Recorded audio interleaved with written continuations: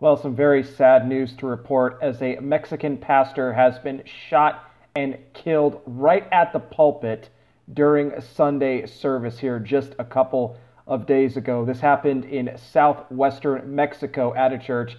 Here it was, just like any other Sunday, everybody gathered in for church. The pastor is up on the platform preaching, and then a gunman enters the church and at point blank shoots and kills this pastor. According to the report, the pastor died on his way to the hospital. Now, the congregation members, to their credit, they did not let the shooter get away. They were actually able to hold him until police got there and were able to arrest him and bring him into custody. But this has been an ongoing problem for a while now in Mexico, as we've seen crime increase in these areas, and more religious leaders are being targeted for their faith, because many are saying that the religious leaders, the pastors, and even priests, they pose a huge threat to the criminal activity going on here in the region, down here in Mexico. This was originally reported by a Christian watchdog group called Christian Solidarity Worldwide.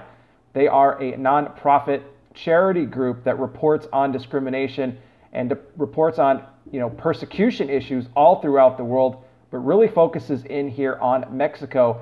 And interestingly enough, they said there has been at least 23 religious leaders that have been targeted, that have been killed for their faith since 2012 in Mexico, and they think that that number could rise even higher. The Mexican government not doing a good job fighting against the crime here in the country. We know how bad it's been down there, and it seems to be getting worse. And this is a country, by the way, that is predominantly Catholic, but yet more and more we are seeing attacks against these pastors and priests. It is sad to see this. Prayer is definitely going out to this pastor's family in light of this tragic shooting, just a heinous attack taking place here at this church in Mexico. If you guys enjoy these videos, please consider giving them a like and a share.